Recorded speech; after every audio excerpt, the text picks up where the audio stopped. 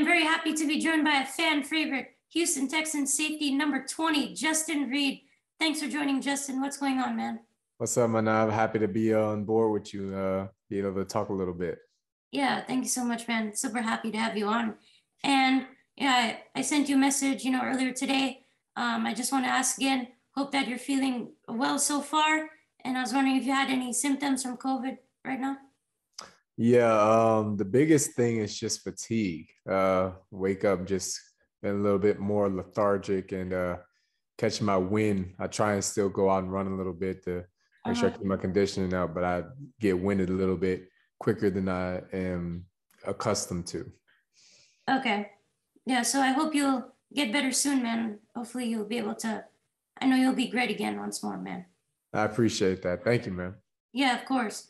And, I'm sure it's a little bit disappointing that for you that you may not be able to play in our season finale against the Titans on Sunday, but is there anything that you can do to still try and help out the team, even if you're not in person over there, like maybe watching film or maybe giving advice or tips to the other guys out there? Yeah, so I still participate in all the meetings, Okay. just in case I do end up out there. But I try and talk to the other safeties that's still in the room. Eric Murray, Terrence, J.O. unfortunately is having season-ending surgery on his wrist. But just the guys in there, just try and give them seeds of knowledge on how I see the game. Tennessee's a big run team, a big play-action team. They like to run those quick in cuts, especially by Antonio Brown. So not Antonio Brown, I'm sorry. Prime from all the media stuff happening right now. AJ Brown. Yeah. So if you can get a good key on it, you might be able to make a big splash play on the middle of the field, making a play on the ball. All right. Yeah, hopefully you guys will be able to get that win. I'll definitely be watching, man. And I'm sure it was really special for you to play last week in San Francisco in the Bay Area, back in Levi Stadium.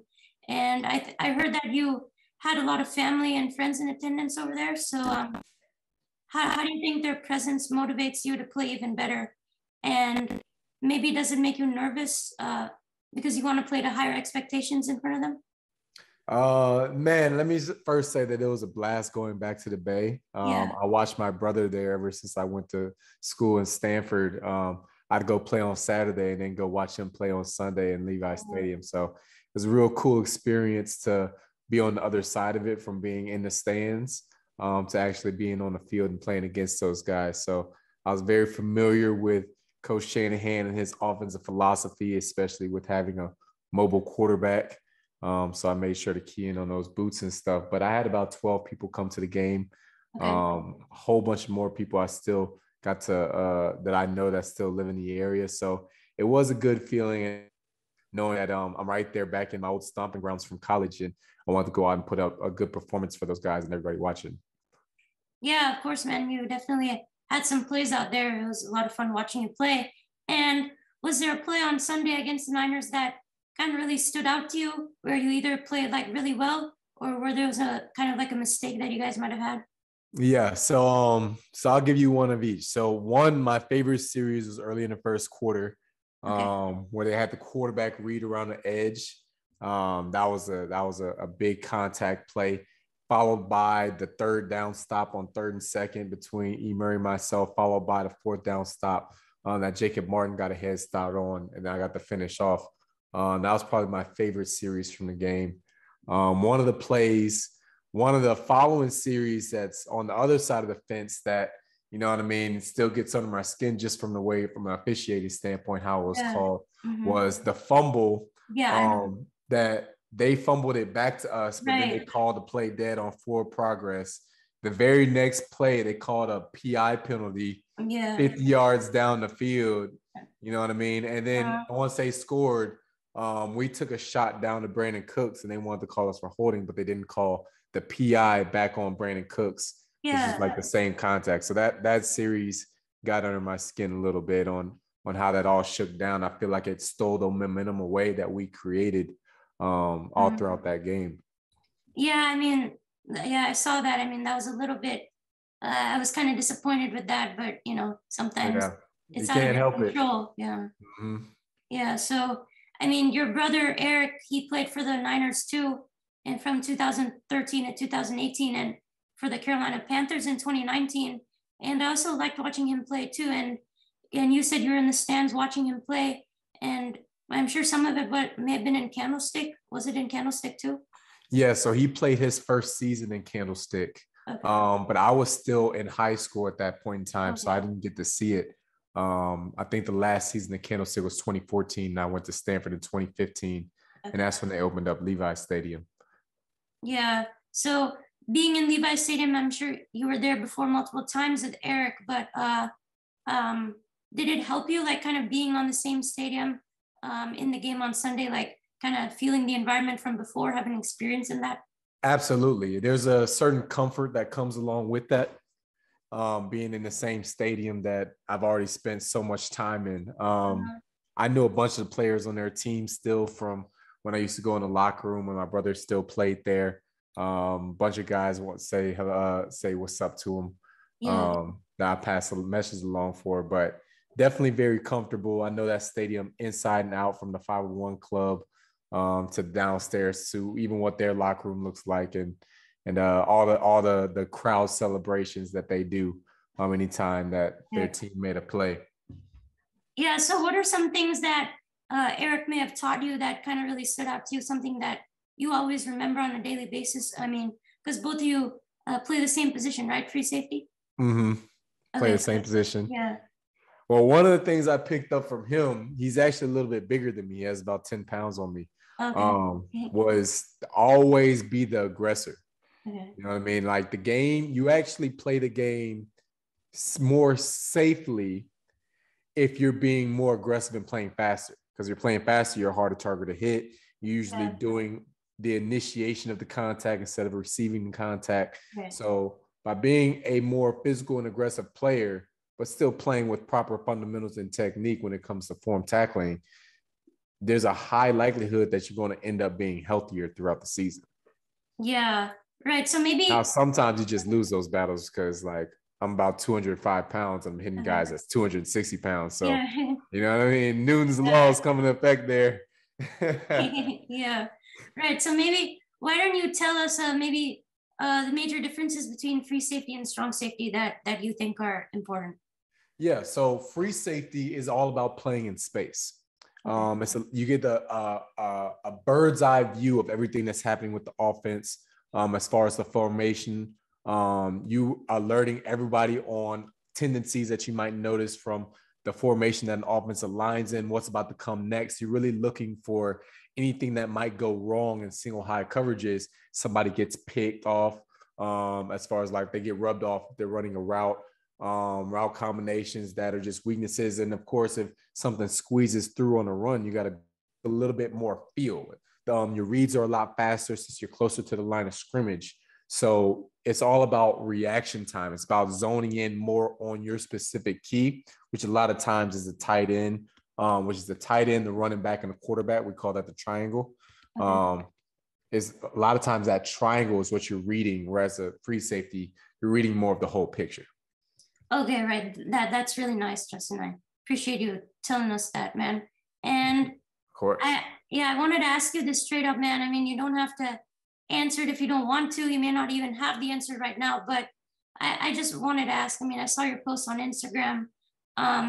You know, are you leaving the Houston Texans during the offseason? I don't want to leave the Houston Texans. I love Houston. I love the fans here. I love the community. I built some roots here to be replaced.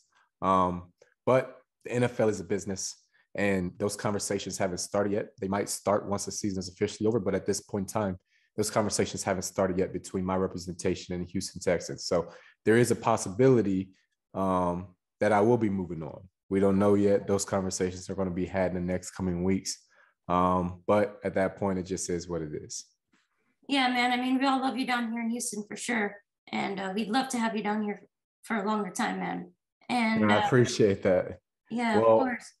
My agent and the Houston Texans are going to be talking about it. So if we're able to come to an agreement where all parties are happy, then it'll happen. And if not, then unfortunately I'll move on. But one thing is for certain, I'll always keep a home here in Houston because Houston is home to me now. Yeah, that's really nice, man, of you. And, whether you choose to move on or not, I mean, we'll respect your decision. And I hope the best for your future, wherever that might be.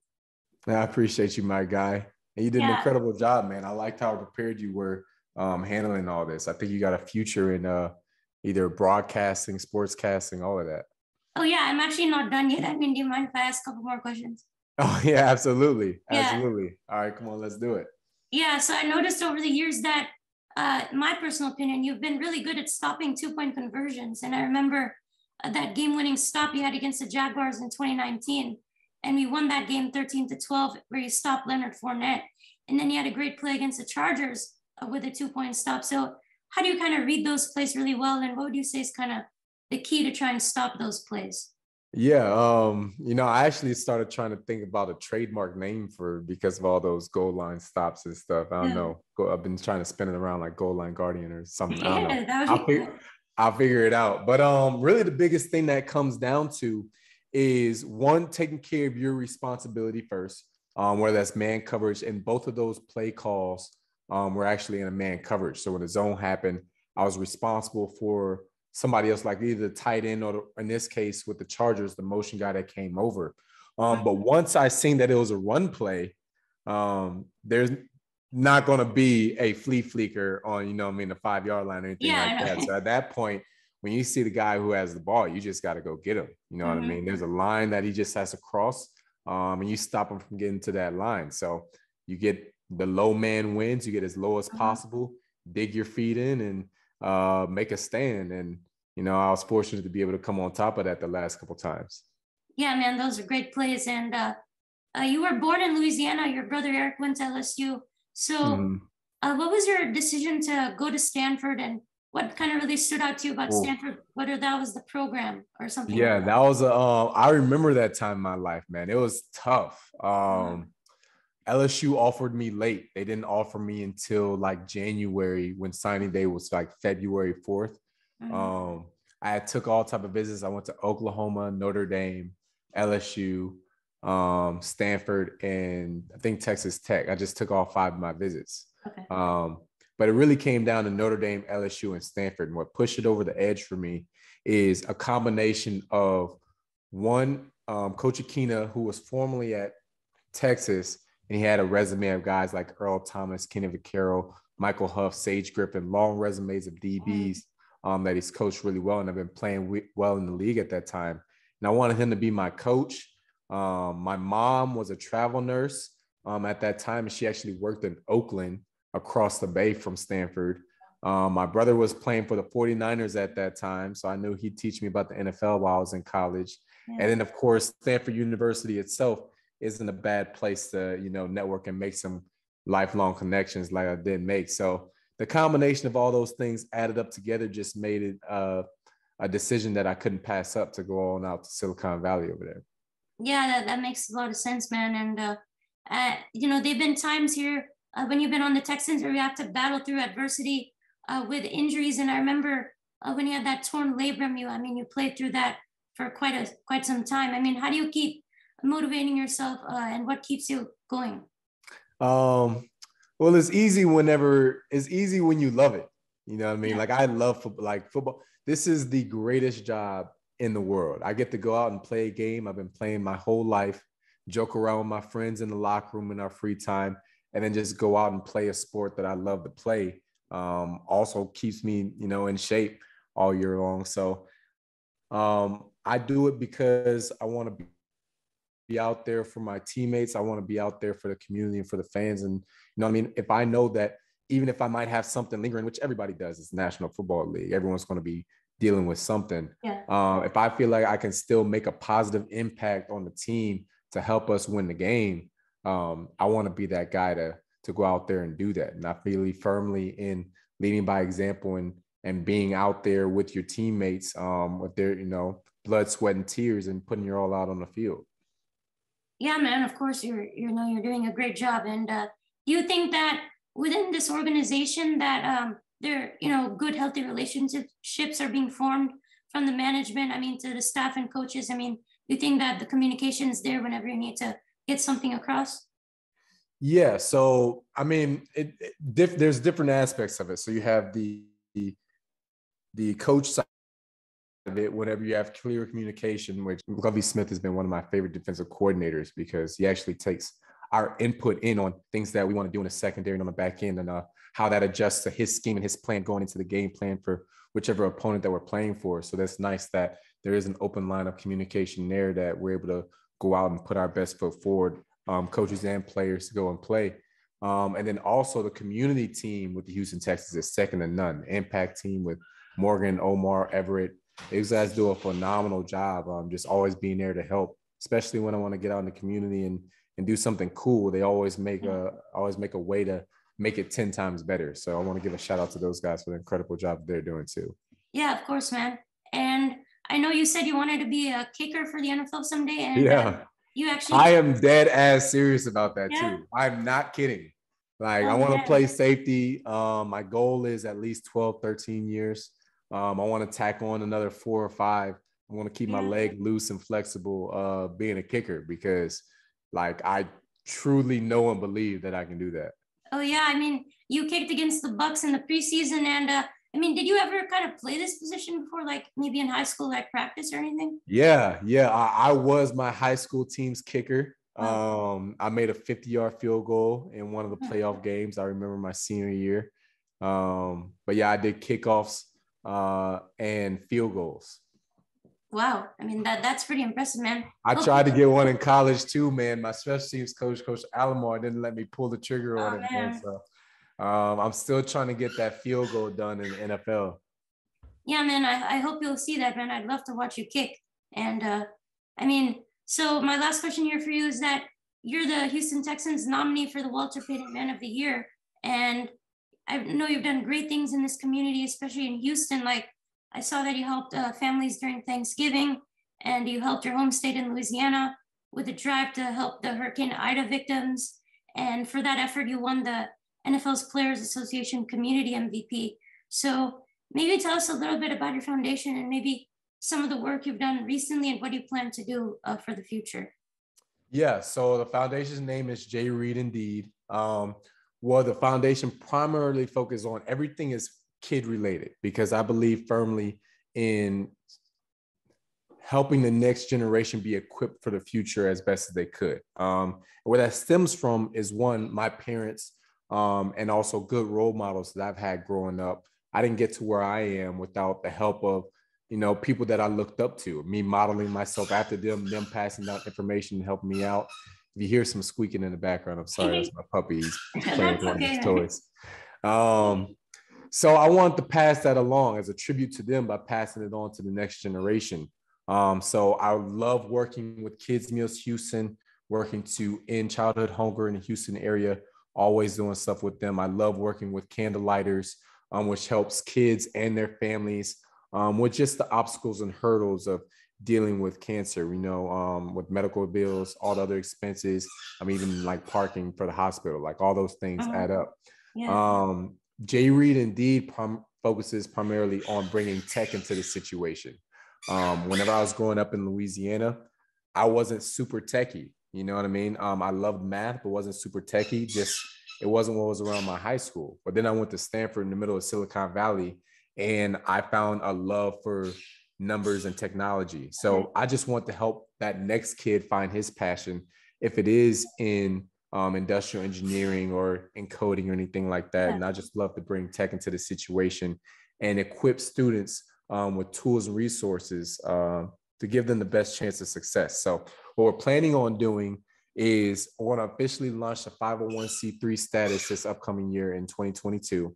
And we're going to use it as a vehicle to start creating tech zones in schools. We've already done some remodeling with some local schools with the athletic programs. But what I really am looking forward to doing is building like computer labs and giving like centers where kids can go take care of their homework, take classes in coding or Excel and things like that, and just help the next generation grow.